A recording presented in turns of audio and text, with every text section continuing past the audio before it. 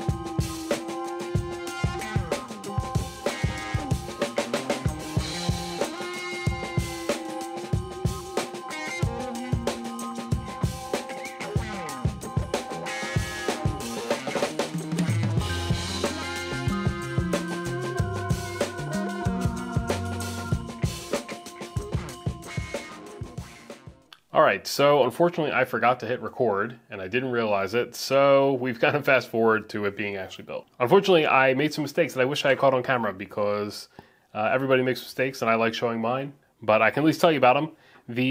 One of the frustrating things that it took me a couple tries, unfortunately, to realize is that the layout here, as you would expect, because the board is made by AionFX and the enclosure is made by Prescription Electronics, completely separate from each other, is that the layout of the knobs doesn't match. The volume knob is correct, volume is there, but the octave and the blend are switched. Octave or blend is here up in the top right corner, and octave sort of central, whereas on the board, octave is in the top right corner or top left from this angle, and blend is in the center. I did accidentally twice do the wrong connection. So I made connections, it was wrong, I fixed it, and it was wrong again, and I put it back because the original was correct. It's frustrating when that happens. I did ponder for an embarrassing long time about how hard I'd have to throw this pedal through the window to break it. I'm happy to say that I still don't know the answer to that. And you just, when that stuff happens, you just got to push through and fix it. So anyway, we're here now. The pedal is built. I've got 4 3904s as the circuit calls for in the transistor positions. Our 2 diodes in here. These are the rectification diodes for the octave effect. I've got the 9-volt battery installed. Exterior nut DC jack that has the battery switch, so when the input jack is disconnected, no power as you can see there. If we connect connect a plug to the input jack, then we will be able to turn on the circuit like so. So at least we know the battery's working. The other mistake I made was sort of in the process of doing that removal twice of the blend control. The PCB was damaged on the other side, has a lot of heat, so I did add a little jumper up here to the volume pot where it, or over here to the volume pot, where it connects in the circuit. So that's rock solid now. Unfortunately, just a byproduct of having to fix a mistake twice. The extra holes for the octave switch here had to be drilled. I tried to make it nice and central in a way that looked aesthetically pleasing and similar to what I think Jack would have done.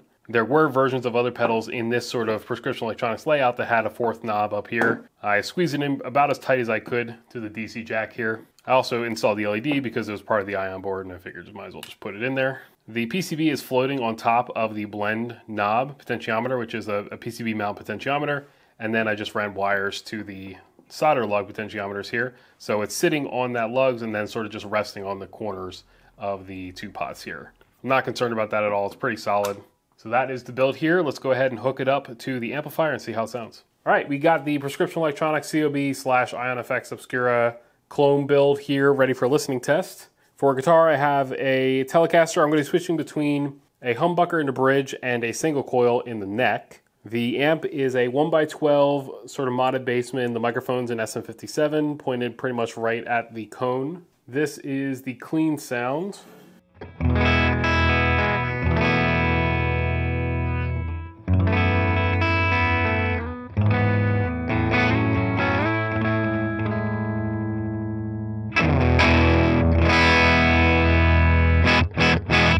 Clean-ish. Let's start with just a kind of full-on octave sound so you can hear what that is. This is going to be the bridge pickup.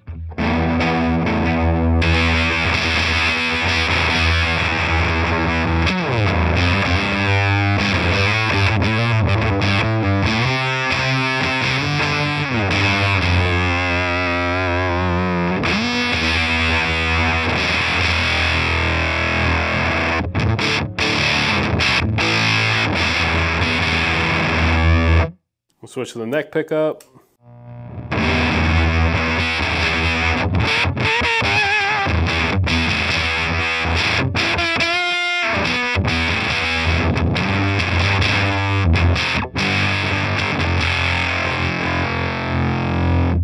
So on this pedal, the blend and the octave controls are switched. So top right is actually the octave, and the center one here is the blend.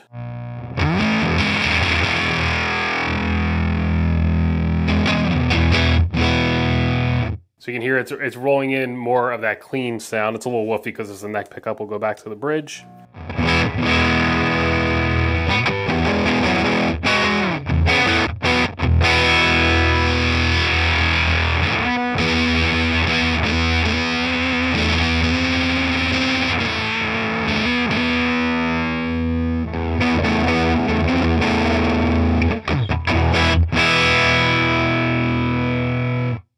All right, we'll try the center position. This is the off position. So this is going to be with the octave out because we're disconnecting the second half of that rectification circuit, but the one of the rectification diodes is still going to be in series.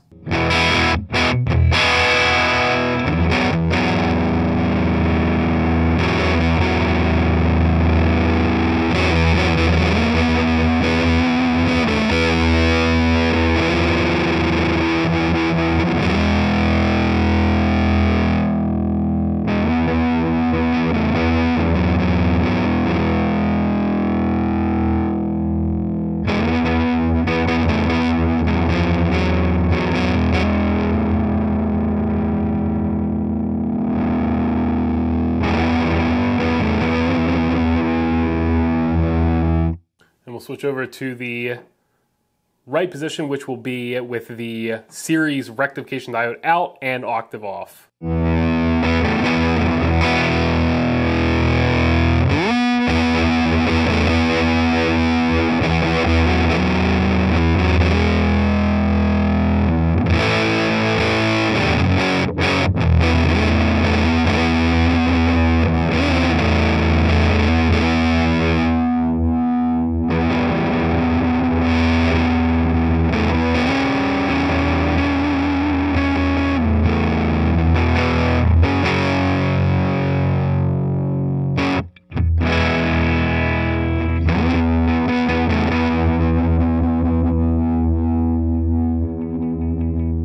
I definitely like it with the octave. It's pretty woofy from my ears right here without the rectification, the octave going on. Prescription Electronics, they pulled the tone control out that you normally have on the Fox machine, the tone machine. So let's go back to the octave sound and we'll hear a little bit with that second octave mixed back in.